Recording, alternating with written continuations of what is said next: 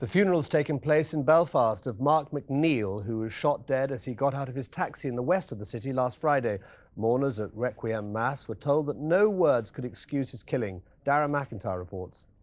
The funeral cortege, family and friends walked the 800 yards from the home of Mark McNeill's parents at Dalebrook Park to St Michael's Church at Finnehy Road North. The murdered man, who was 32 years old, was separated and had 5 children.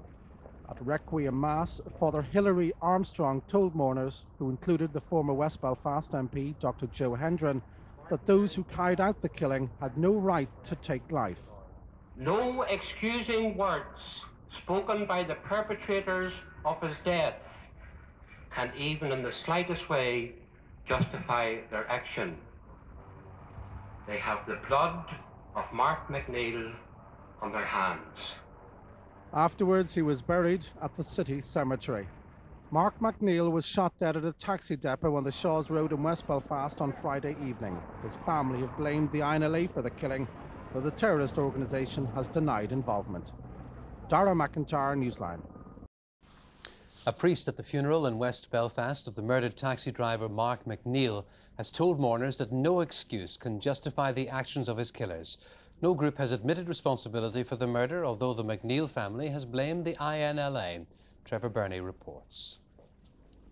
2 gunmen shot dead 32-year-old Mark McNeill as he sat in his car last Friday night at the rear of the Shaws Road taxi company where he worked.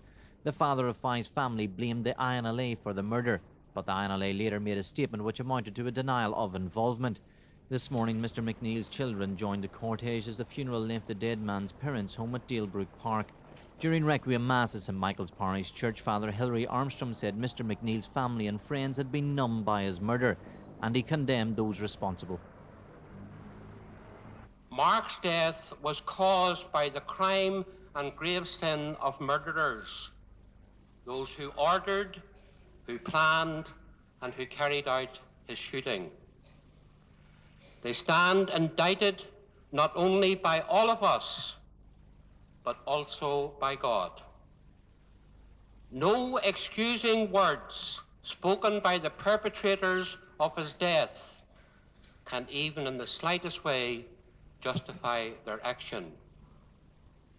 They have the blood of Mark McNeill on their hands. Among the mourners was the former West Belfast MP Joe Hendren. Mr McNeill was buried at the city cemetery. Trevor Burney for UTV Live, West Belfast.